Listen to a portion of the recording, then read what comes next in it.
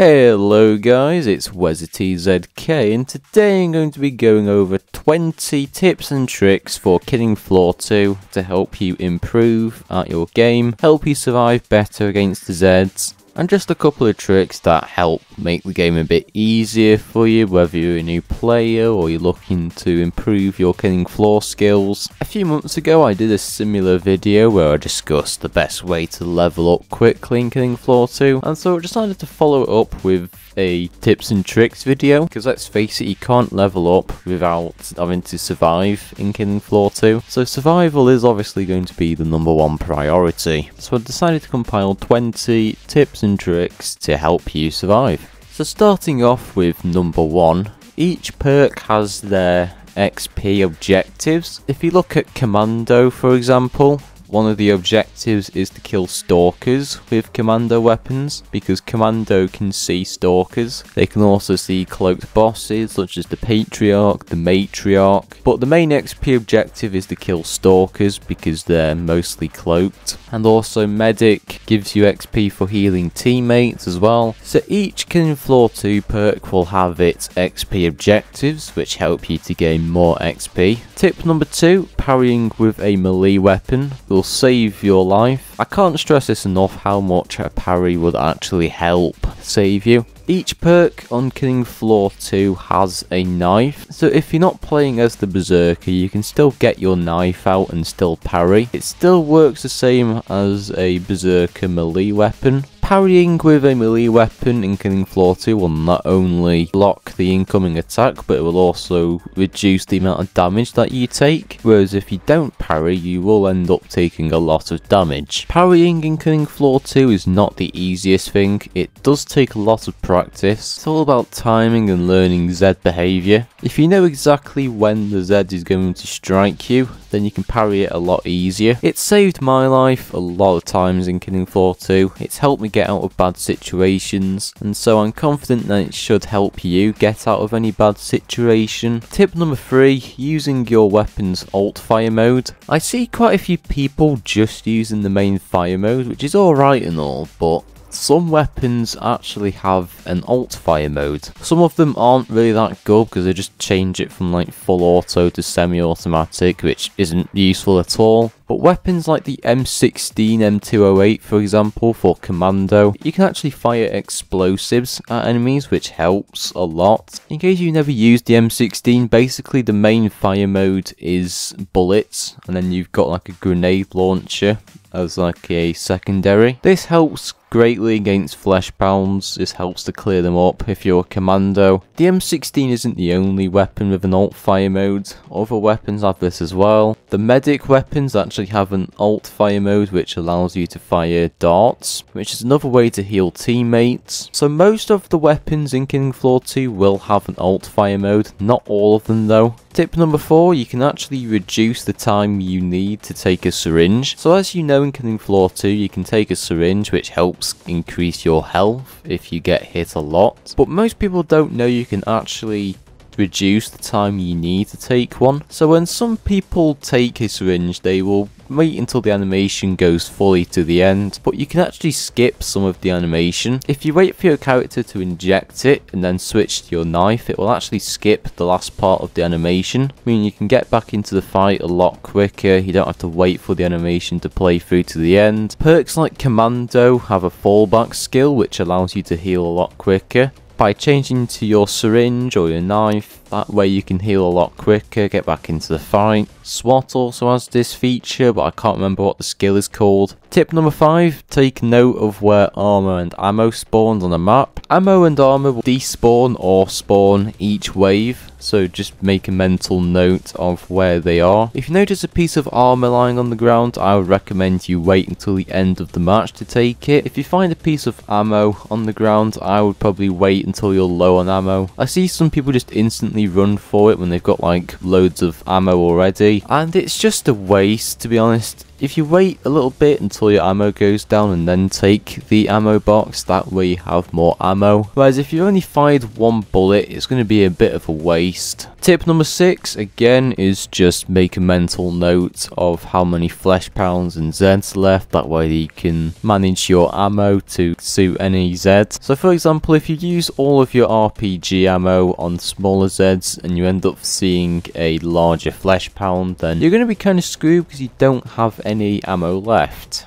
And it's just gonna be a sticky situation. Whereas if you save your ammo, you can at least deal with the flesh pound if he does decide to turn up. Tip number 7, you can kill Scrakes with explosives at short range. For those of you who play a lot of Killing Floor 2, you may know that the Scrake is actually explosive resistant. Unlike a flesh pound, the Scrake will not explode easily. So what I like to do is I like to shoot the Scrake with an unexploded shot from an RPG or any explosive projectile. Ideally aim for the head on the Scrake. If not, you can do some body shots, but it's more efficient if you shoot for the head. My choice of weapon is the RPG because it can one hit kill a Scrake to the head. Tip number 8, some perks have a night vision mode, which you can use to see in the dark. Most people actually don't know about this feature because nobody uses it, but you can actually enable a night vision mode for your Berserker. It's actually quite good, although it's a shame that nobody really uses this feature. If Killing Floor 2 had a more in-depth tutorial, I think more people would know about this feature, but for those of you who don't know, you can actually use a night vision mode for Berserker. It's not available on every single perk, it's only really available on Berserker and a few others. Well, next time you use the Berserker skill, just keep in mind that there is a night vision mode that you can use. Tip number 9, carry a medic pistol for all of the perks so you can heal teammates. The medic pistol is available on every single perk,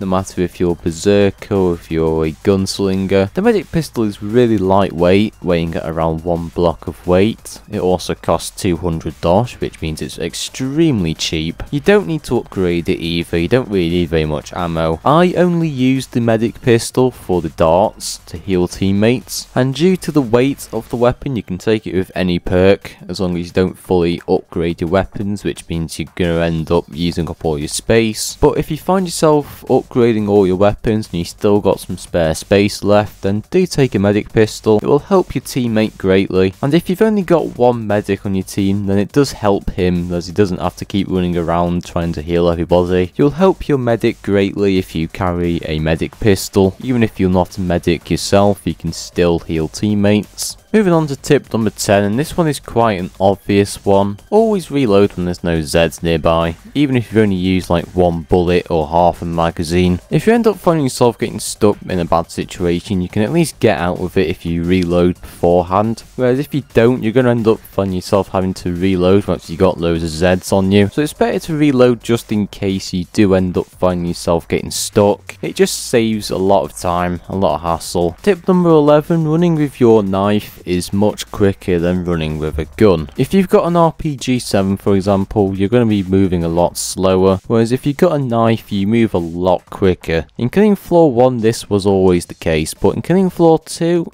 it's not so much really. You can still move and outrun Zeds with a gun, but if you want to move a lot quicker, then I would recommend that you use a knife. Some perks such as Gunslinger and Berserker allow you to run pretty quick anyway, so you don't really need a knife to be honest. But for slow moving perks, I would recommend that you use a knife to run. That way you have a better chance of outrunning any Zed. Tip number 12, before leaving a multiplayer game, always drop your weapons, your Dosh, just so then the new players who join the server can buy their weapons, get what they need. You can drop your weapons and they can sell them if they want to, or if they're the same perk as you, then you can pass the weapons on to them without them having to buy the weapon. You don't actually have to do this if you don't want to, but at the end of the day you're being a good team player by providing your money and weapons for other players. Although most of them probably won't say thanks to you, you at least help them in some way or another. Tip number 13, splitting up from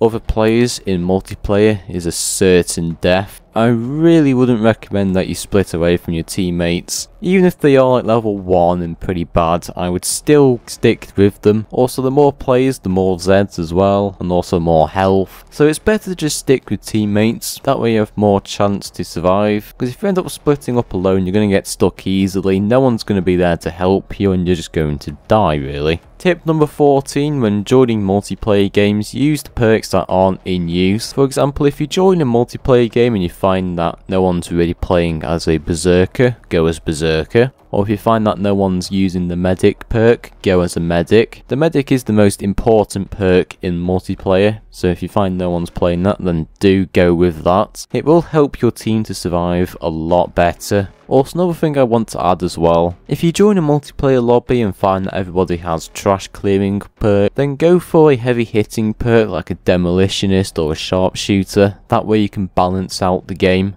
Even if you're level 1 with no experience, it's better than nothing. It helps the team to survive in the end. Tip number 15, bashing Zeds actually stumble them back. If you press V on your keyboard, it actually hits the Zed, knocking them back. This helps you to get out of any bad situation if you end up getting stuck. Sometimes if you bash the Zed in the head, it will actually instantly kill them. Sometimes it doesn't though, but sometimes you can one-hit kill Zeds with them. I see so many people not using this in multiplayer games, and it's honestly so useful. It's helped me get out of many situations. Of course, if you've got a flesh pound or any larger Zed, that might be a little bit more difficult, but with smaller Zeds, this will definitely work. Tip number 16, always stay near the trader or be aware of how far away you are from the trader. If you're under 100 meters, I wouldn't really bother because you're still going to get there either way.